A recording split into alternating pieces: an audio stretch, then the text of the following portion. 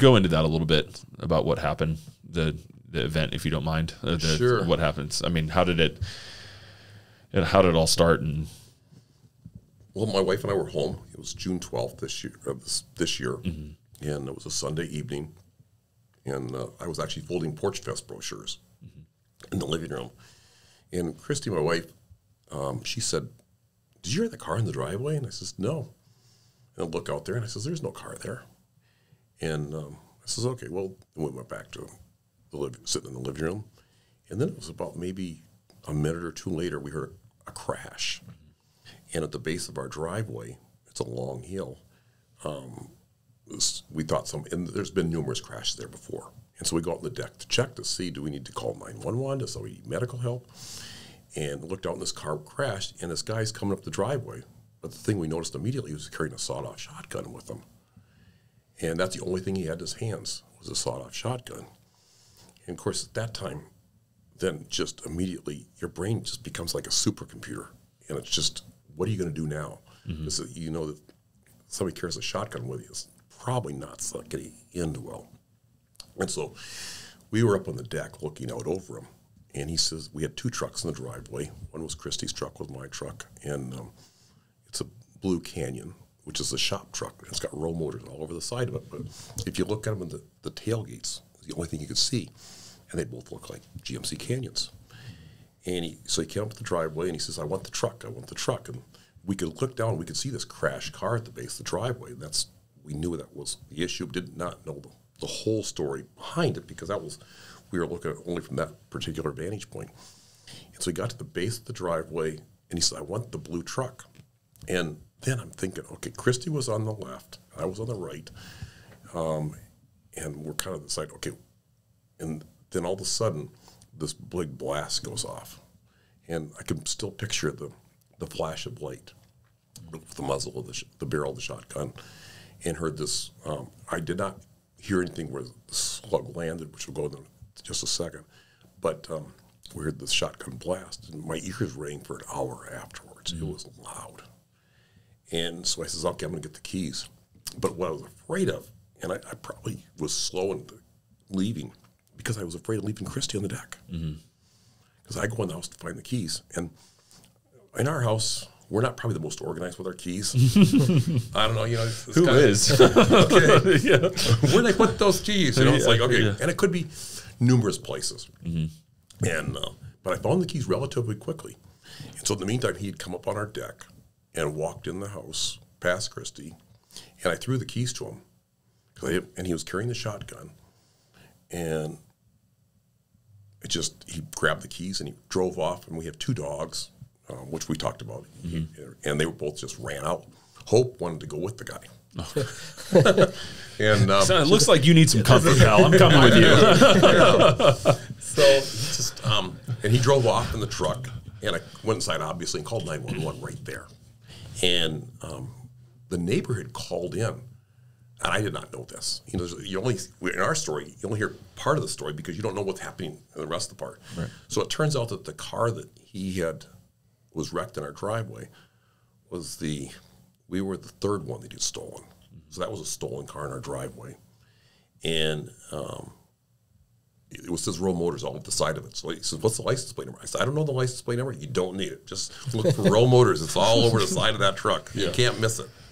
Yeah. And so but the neighbor had called in and said, there's been a shooting at the house above us. I don't know what's going on, but I heard somebody say, don't shoot. Yeah.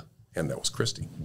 And Kristi was so calm throughout, and we both were, but I mean, she was so calm throughout the whole process, and I was really proud of her, and it just happened so quickly.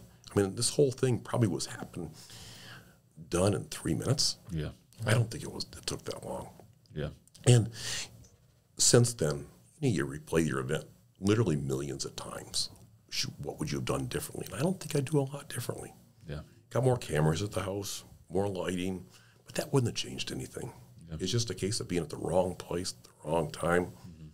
And it turns out, that they haven't convicted the person, but, there's a lot of trauma from other people, from us.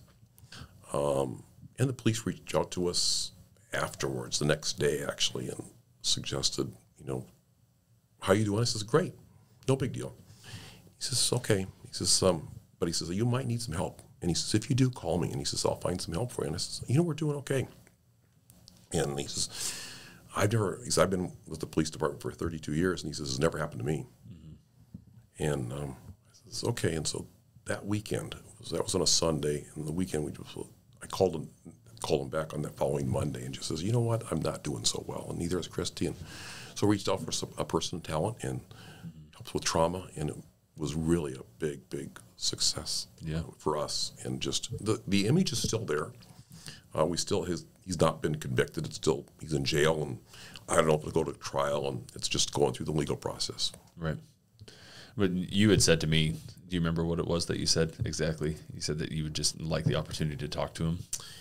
I've written his. I think he's going to go to trial. He's going to accept a statement, and so when he does, and I've attended every hearing. It's on Zoom that has happened, and the court has really been good about letting me know. And so it was actually 1:30 on Tuesday, and they felt he was going to plead at that time. And if he pleads, the judge would say, okay, you've got X amount of years, because it would be a part of a plea agreement. And so I already have my victim's agreement or victim statement written out. Right. And it's different than most people's victim statement. I would imagine. And it's just because of the fact, people say, I want to spend, just give me 5 minutes with that guy in the room. Mm-hmm. And I would like to spend 5 minutes with that guy in the room, but not to tear him apart, but to say, okay, what happened to you? Right. Because I've learned later, he's 42 years old, and he spent 17 years in prison already. Mm-hmm. And this is the one I have no reason to think, they found him with the shotgun, so you always want to be careful about saying, well, this is the guy that did it, because he's not been convicted, and I respect the process, but this is the guy that allegedly did the incident, but he's got 17 years in prison already, and he's probably looking maybe another 20, I don't know, to see what happens. Yeah. It could be up to 40 years if the process plays out. Wow. But I really would like the opportunity to say, tell me about your life. What happened, and what could we learn differently from it? Yeah. What do you think his response would be? I would say his family structure was probably non-existent to poor. Do you think he'd be open to talking to you? Great question. I would actually love that opportunity. Mm-hmm. I probably would want to do it after the conviction, because I wouldn't want to mess the process up. Right. I don't think I ever will. I may write him a letter when he's in prison, and he'll have an opportunity to hear my victim statement. Yeah. And it's, interesting. What was his initiative? What was he trying to do by taking all these vehicles? His thing was to confuse the police as far as what vehicle he was driving to get away. He made a bad choice. Yeah. His opportunity was to get away at that point. And by confusing the police, and the police were very confused. And I get that, because they're saying, which car is, no, he's not in that car, he's in this car. And it was total confusion that night. Even, I can remember hearing the police officers, and they came right up, because they knew that there'd been a shooting at the house. But I said right away, nope, nobody's been injured. And they says, are you sure? And I said, yeah, I'm sure. Nobody's been injured. Nobody's been killed. But it missed when the slug. Then so we talked to the police. We gave them our statement, and the whole walkthrough. We never went in the house. And at the time I made the call, I was calling from the house, but I never looked around. So Kristi and I came in about 2 hours later, and I says, the door had been left open. And I said, oh boy, I'll tell you, the dust really came in. And it turns out that we looked up and we saw a hole through a window in our. And so the slug of the shotgun went through the window, and it's still embedded in the beam of our house. So I was, I'm pretty tall, and I was about 18 inches above my head between Kristi and I. So the slug would hit us. Obviously, it was a slug. It was not a. Yeah. It would have killed us instantly. Yeah. Wow. It's probably good it wasn't like birdshot or buckshot. I've thought about that too. Exactly. Which would have been better, because if it would have been birdshot, I think I would have gotten a spray in the face. I really do. I couldn't see how I could get by without getting sprayed. Yeah. Wow. Because it was that close. But then I probably wouldn't have gotten killed though. And so I don't. That's a part of that whole what if process that you play in your minds, as far as what would you do in the situation. And the thing I asked myself was, what would I do differently? Mm-hmm. And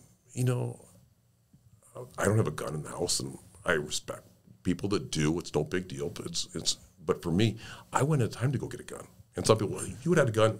You know, if I go on the deck, I'm probably not going to carry a gun. I don't think it would have changed anything, and it probably would have escalated the whole thing. Yeah, at that moment, you're not trying to get into a gunfight. You know, right. Like, and if he's got a shotgun and I got a pistol, I'm probably going to lose that. It's not going to be a good combination there either. So it played out probably the best way it possibly could have. You know, we have a friend. I don't know if you know him, but Kelly Sparlin. He owns Rogue Protection Group. He's retired Navy SEAL, Special Forces. Obviously, you know, spent a lot of time behind a weapon, and he studies this kind of stuff, like the human brain and how it interacts to fear and combat and these kinds of situations. The whole fight or flight. The whole fight or flight thing. And he says you don't get a choice. Yeah. Like you don't get to choose what happens. Your body does what your brain is going to do what it wants to do. Right. And you don't get to. So the fact that you guys were like, some people just maybe they fight or they freeze or they run, or I mean, he's actually one person I want to get on here, but he's a super smart guy. But it's interesting. Your brain just goes in, like you said, in super robot mode. It just and it's just the decisions you're processing you're taking input in, and you're trying to think, okay, what am I going to do next? And you're thinking of Kristi. She's thinking of me. You're thinking of everything, trying to go in, and in the space of this 3 minutes, I don't think I've ever thought that much in that sort of time. Yeah. And I never will again. No, you won't. It's just, you can't turn that on. Right. And that's one of the things that he talks about too, is like, you can't train that.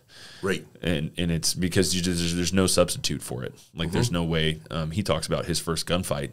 I mean, they work for months up to these deployments and to go on to these missions. And I mean, preparing and shooting and simulating these things. I mean, Lawton's a Marine. He understands how all that works.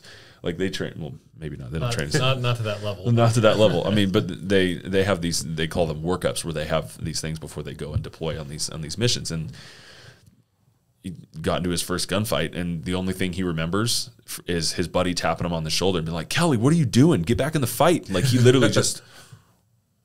Stood there and froze. And I mean, he'd been working for months behind a weapon doing this stuff, and you don't get to choose.